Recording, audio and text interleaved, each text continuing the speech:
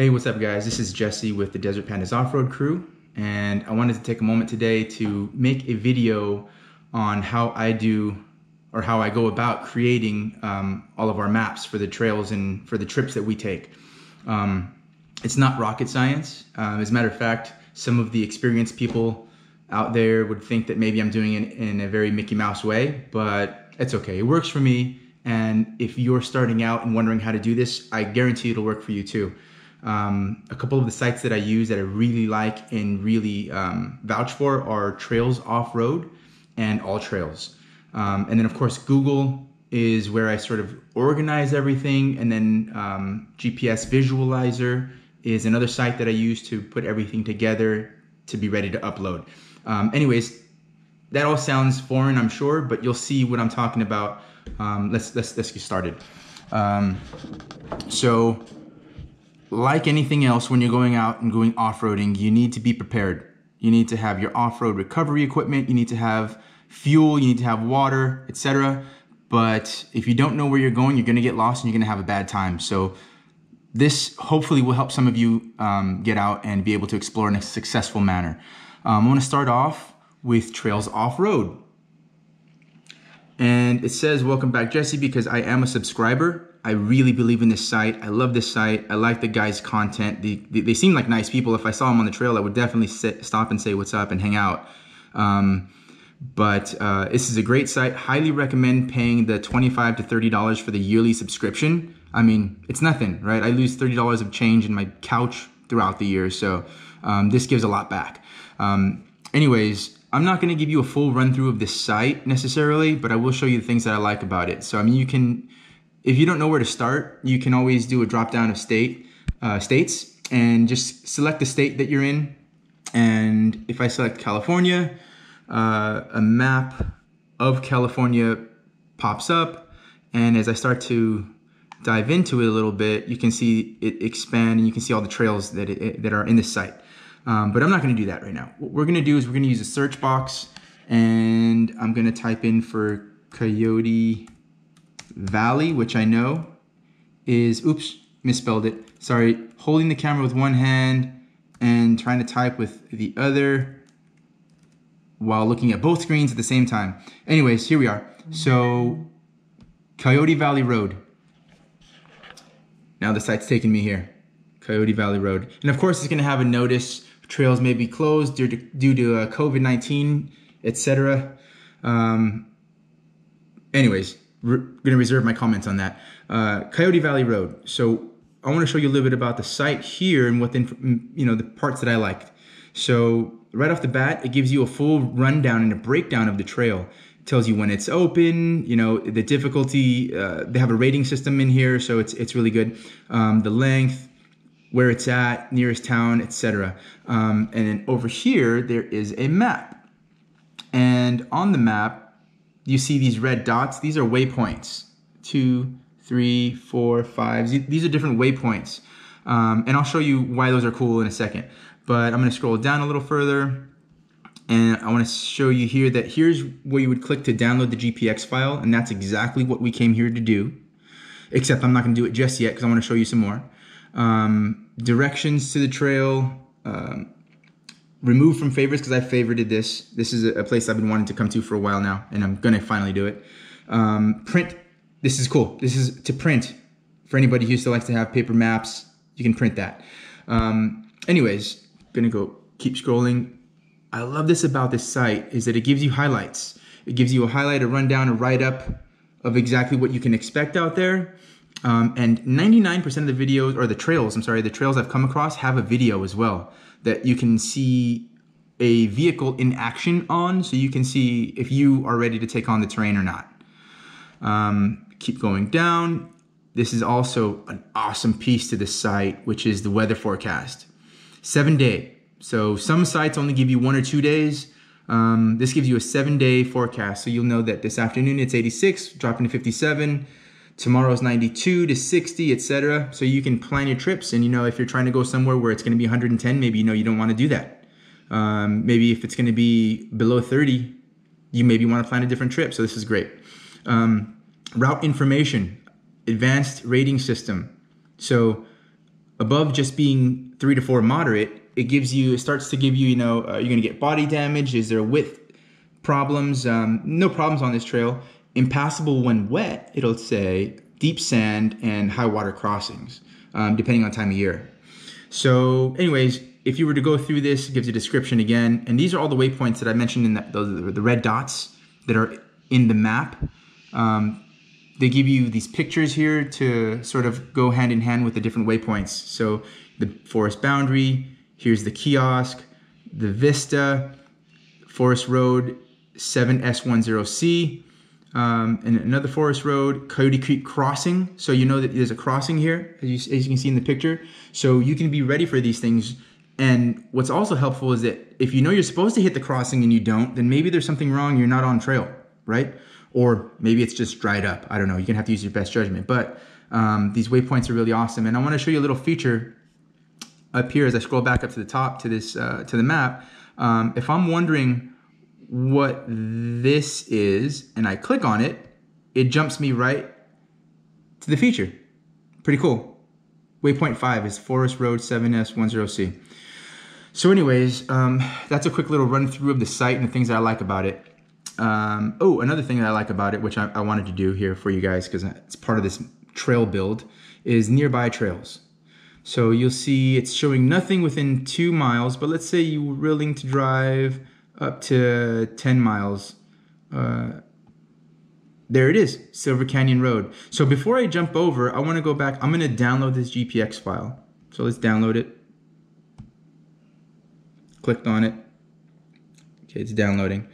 Actually, I think I've already downloaded this, so it's probably going to give me doubles, but that's okay. Doesn't matter. It's all the same. Nearby trails. I'm going to go to Silver Canyon. And there it is. So here's Silver Canyon, and it gives you the same information. Has the map here with all the different waypoints that it points out. And again, it's going to have the GPX file for download, which I've already downloaded, so I won't do it again.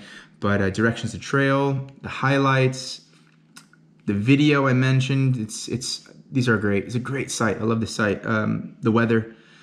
Okay. Anyway, so we've already downloaded this trail, downloaded the other.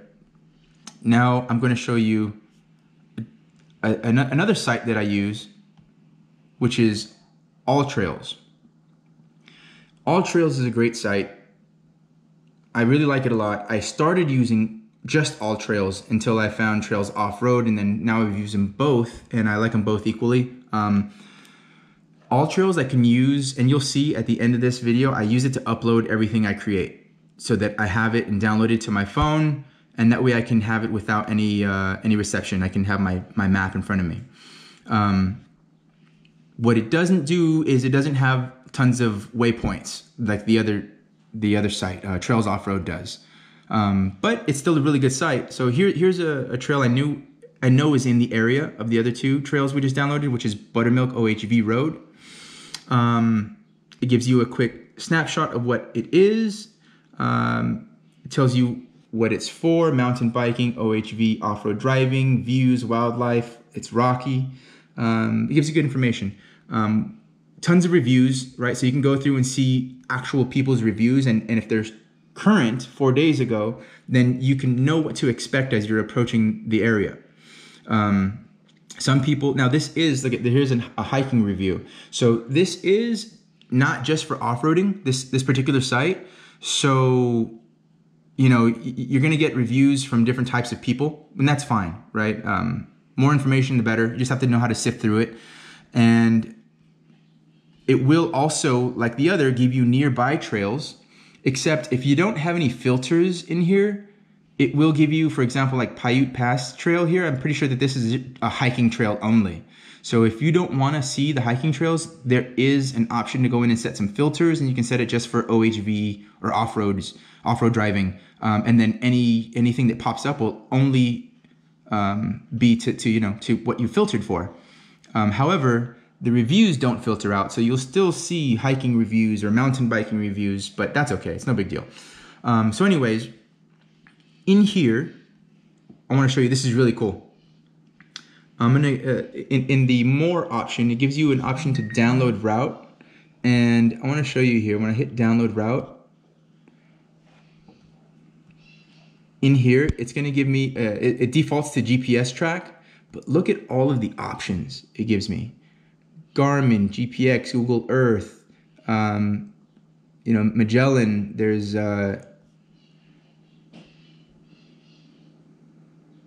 just, I don't know, there's too many options, I think, but you know, it's good because if you're using different types of equipment, then maybe you can find something that works for you. For me, a simple GPX track works perfectly. So now you would hit download. I've already downloaded this, but you hit download and it downloads to the bottom of the screen like anything else. I'm gonna cancel because I've already downloaded it. And now I've got 3 trails downloaded that I wanna go and explore and build a map for. So now I'm gonna take you guys over here to Google Maps.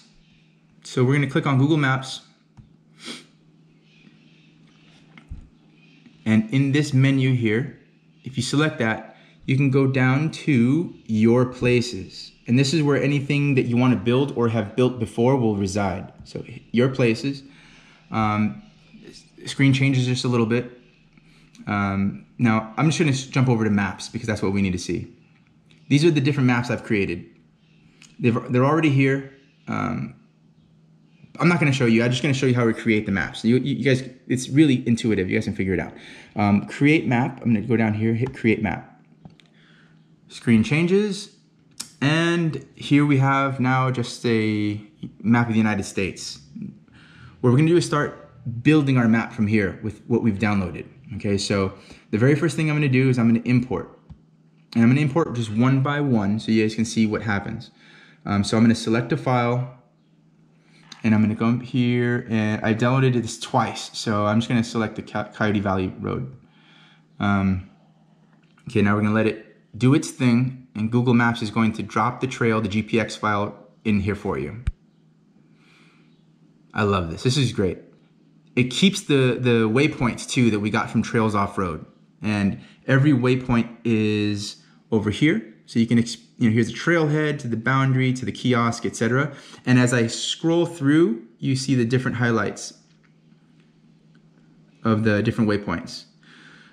So anyways, so once you've done that, I want to add a layer because we're going to be layering the different GPX files we've downloaded, which is the whole point of this exercise, is to have one map with everything on it.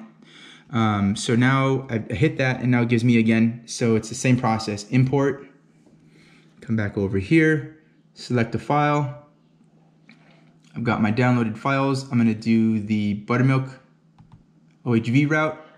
It's gonna do the same thing and now it's gonna start layering. Boom. Now I've got the buttermilk loop on this side and this is the Coyote Valley Trail on a road on this side. Now you'll see the difference is, again, like I mentioned a little bit a few seconds ago, is all the waypoints, they stay with the Trails Off-Road map or the GPX file. This particular one doesn't have much of as far as waypoints go. Some will and some, you know, most won't on the All Trails site. But that's okay, it's no big deal. Okay, so now we're gonna do it a third time. I have to hit add layer because I need a third layer for a third map. And we're gonna go down here, import the third trail that we downloaded, which was the Silver Canyon. So now we're gonna go from 2 to 3.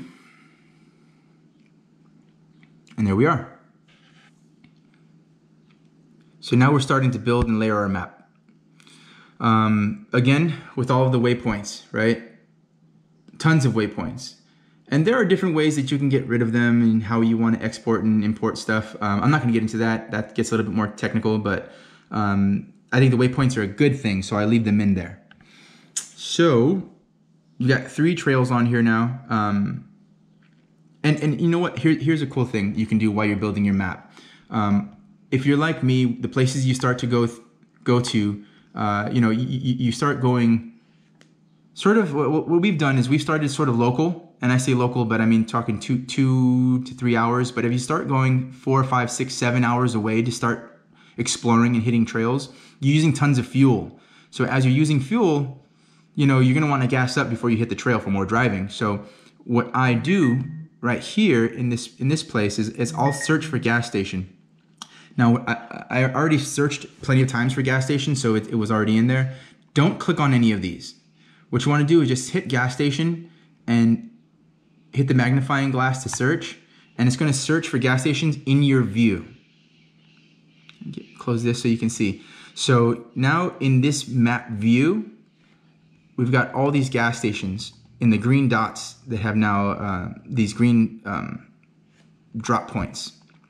So it's awesome, right? I mean, different things you can look up. You can look up for coffee, you can look up for hospitals, you can look up for grocery store, you can look up for, I don't know, whatever you think you're gonna need.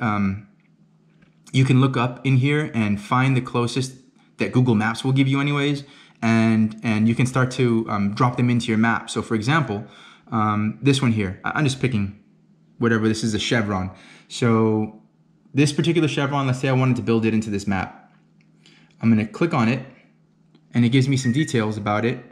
It gives me the actual address, and if I wanted to view in Google Maps, I can, and it'll give me a different page to view. But what I wanna do here is I wanna add to map. So that has gone from green to blue because it's now hard coded into the map that I'm building. I can hit remove if I want to get rid of it, but I don't. I want to leave it there. And now I'm going to close this little box out. Now, when we export this map at the end of this video here, this gas station is going to be part of the map. It's going to be a drop point. So it's not going to be part of the trail. The trails are over here, right? And over here. So this is not on the trail, but it is hard coded into the map. So that way we know where to get gas. And it's right in between all of the sites. So if I started on this trail on my way over, I know I can hit these gas stations or this gas station, whatever. So I like that feature. So, and to get rid of it, because I've got the search going, just hit X out that gas station view, and now all of the green drop points are gone, and just the one that I saved is there. Again, you can do that for hospitals. You can do that for vets if you travel with your pet. You can do it for groceries if you don't have time to stop and you need to get some groceries on the way out, etc. So yeah, so this is how we're dropping and layering all the maps in now. Okay, so an important thing to do is here we're gonna actually, before we go on further, I'm gonna name this. So I'm just gonna name it Coyote just to keep it simple. Coyote. So I'm naming it Coyote. I'm gonna hit save. And now this is named Coyote. So now when I go back into my view for all of my maps, I know which ones I'm looking at. A very important step here to get to the next step is that we have to hit share. And it's gonna give you this. It's gonna say you can add people if you want to. I'm not going to do that. You can get a link and you can drop the link in. But one of these things that says restricted. Only people added can open with this link. I don't want that. I want to change to anyone with the link. Okay, so it's done it. Got it. That's important because if you don't do this, then the next step is not possible, which is we're going to take this Google Maps and we're going to convert these into a GPX file that we can then upload. So I'm going to say done. So now we've got this ready so that anybody can view it. And now what we're going to do is we're going to highlight up here the HTTP address, right? So Control C. So I've highlighted it and I've copied it now. And now I'm going to take you to the next site that we use, which is GPS Visualizer. So here's GPS Visualizer. This is how I take the different maps that I've downloaded and I've layered them now in Google Maps.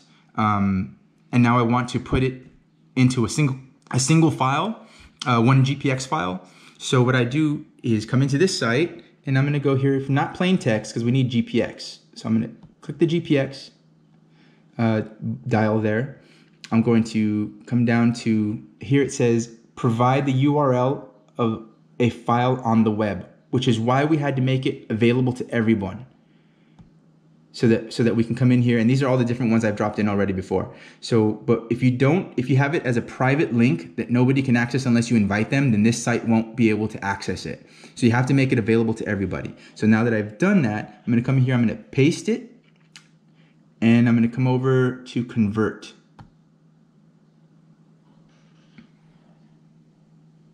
Okay, now it's working. And boom, your data has been converted to GPX. That's exactly what we wanted. You can right click here. So you want to download it to your hard drive. You want to give it a more sensible name because it gives it this crazy, you know, digit and alphabet link. So just double click, I save link as, and I'm gonna call it, see how it comes up with this name here. I don't want to call it that. I want to call it Coyote. So let me take my other hand. So Coyote's in there, and I'm gonna save it to my desktop. I'm gonna hit save. And now, there, I've got it. So now I've got a GPX file, and let me show you guys what happens if you guys try to, let me just close this down really quickly because I want to show you guys. So here's my GPX file, and if I try to open that, number one, there's no application set to open it. I can choose an application, but what's going to happen is just going to come up with a bunch of numbers and code that doesn't help anybody. That's not what we're trying to do. We're not trying to open this particular file. What we want to do is upload this file. Okay, so we're going to hit cancel. And I'm going to go back to AllTrails. So this is, again, where I said in the beginning, I love the site because this is actually where I fit all of my trails into that I've just, you know, sort of customized. And then from here, I download it so that it's on my phone. So let's just go over to Plan, and we're gonna go to Create Map. All right, so it says New Map. Now we're gonna go to Upload File, and there's nothing here. So this is starting from zero as far as creating a map goes. Again, it's just a map of where I am. Because it uses GPS information. Obviously it knows where I am in California, so it's a map of Southern California, and there's no information. So I'm going to go to Upload File, and it'll say click or drag and drop GPX, whatever other supported files. So I'm going to go to Upload, and I'm going to go to my desktop, and I'm going to find the GPX file we just created, and I'm going to double click that so it can start working on it. So it'll tell me that it's full. Yeah, it doesn't matter what size it is. I'm going to say upload. Okay, now it's working on it.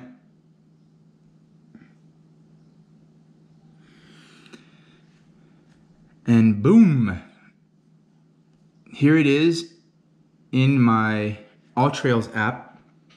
I'm sorry, site. Because now I'm on the computer, and you have to have the app as well for this to work properly. So anyways, so here we are. This has now been built in. 1, 2, 3 trails are right there.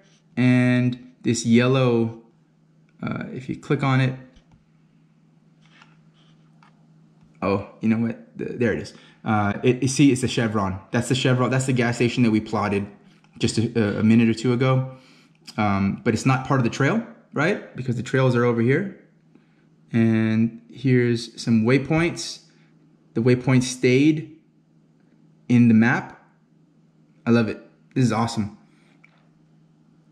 See the different waypoints. So anyways, okay, so now you're in here and you've got your map has been uploaded to AllTrails online.